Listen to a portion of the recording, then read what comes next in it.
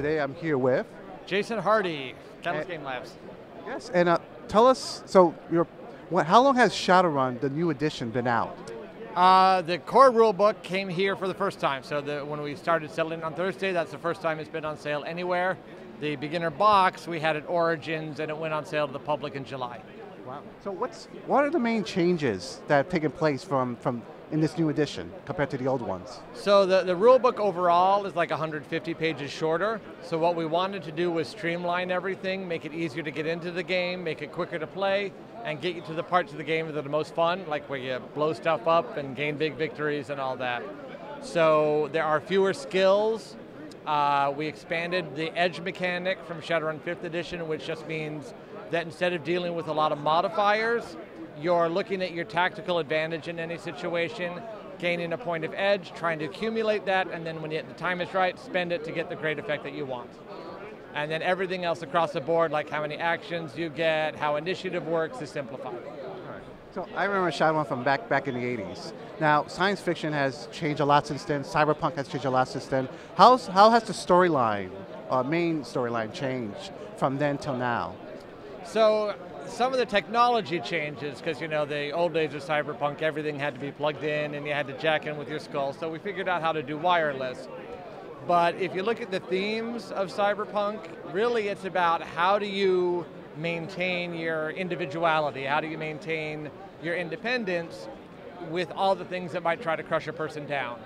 And that's still very relevant in our world today. So even if the neon and some of the things harken back to the 80s, which is fine because some parts of the 80s were good, that overall theme of how do I stay a person with integrity in a world that doesn't want to let me live and wants to beat me down, I think is very relevant.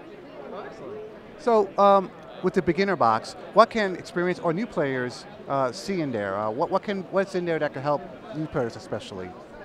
So they have character dossiers in there, so there's 4 different characters, and it not only gives you the game stats for each character, but there's a rundown of what they might do in a sample Shadowrun, and then in the next column, it tells you how to resolve that using the game rules.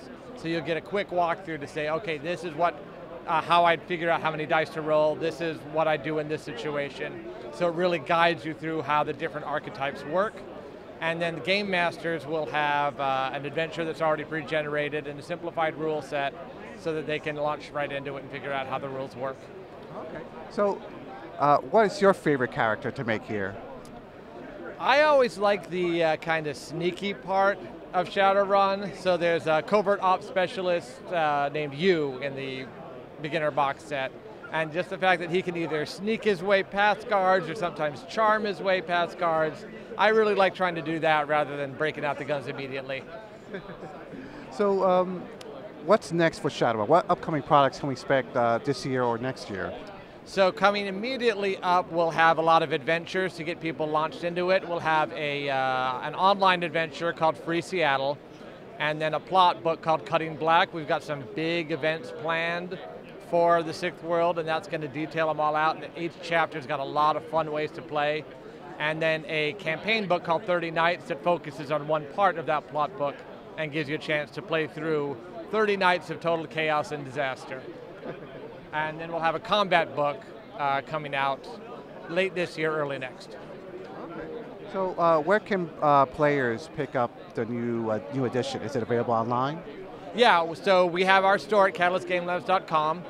We also always put our PDFs up on DriveThruRPG, and then physical products go out to game stores all over the place, and you can buy those through our web store as well.